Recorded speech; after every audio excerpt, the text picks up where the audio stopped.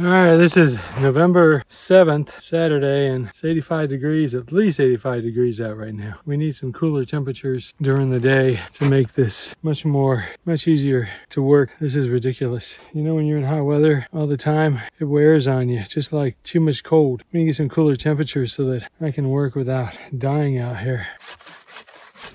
So today I'm removing a line of mesquite trees from the back side of the pond. I'm doing this so that I can have easy access around the perimeter. This pond is ultimately going to be stocked with catfish and bass, and I want to be able to fish from any side of the pond.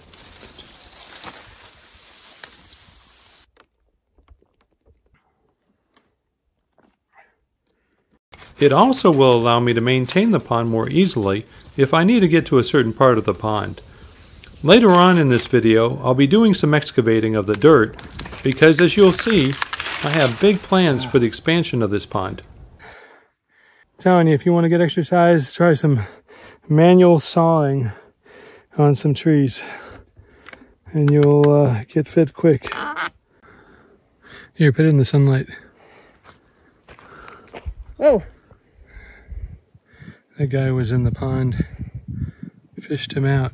He was flapping on the top. I don't know if they're laying eggs or if it just got stuck. It looks like its wing is kind of No, there's a battered male up. one. The female should have an egg sacs on both sides. And you will see them in the water.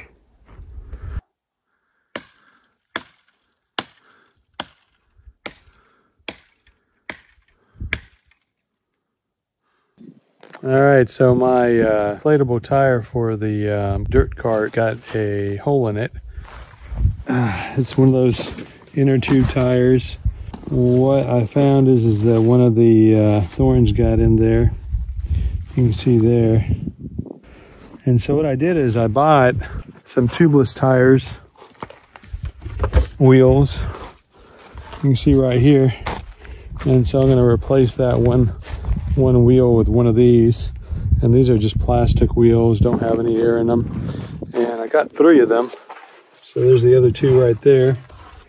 And I guess as the other ones get holes and lose air, I'm going to just replace them out with these tubeless ones so that I don't have to deal with replacing the tubes all the time.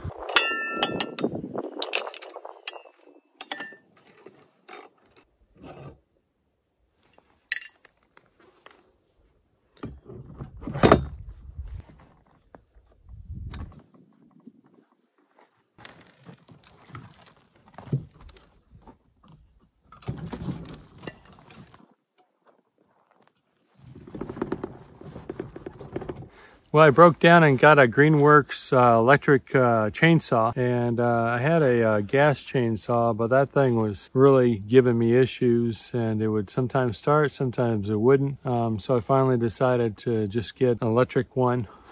Don't have to start it up. All you do is charge the battery and you're good to go. And so we're going to be cutting some of these trees down with the electric chainsaw today.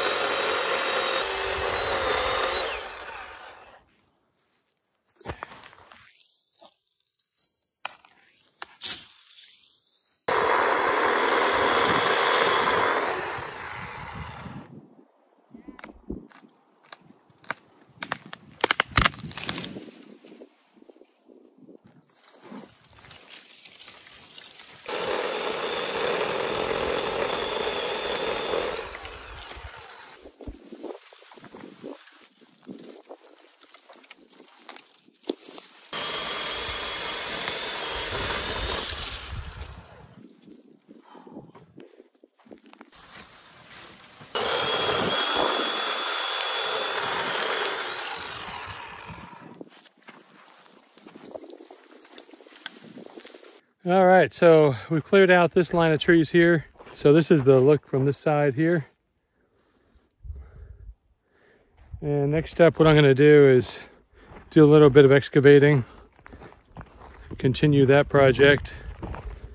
I'm assuming that this is probably going to take a minimum of probably 4 months to do what I want to do, probably more like 6, because it's going to be about maybe 3/4 of an acre pond. I'm thinking. But we'll see how realistic that is. All right, let's go on over to the excavator and get it unwrapped and started up.